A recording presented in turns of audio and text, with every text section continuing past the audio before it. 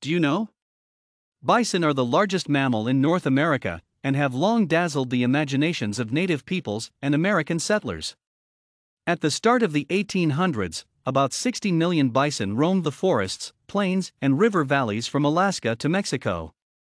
By 1889, only about 635 remained in the wild, and President Roosevelt's administration added them to the protected species list. Today, thanks to educational and repopulation efforts, wild bison numbers have swelled to about 20,500. They are considered one of the greatest conservation success stories of all time.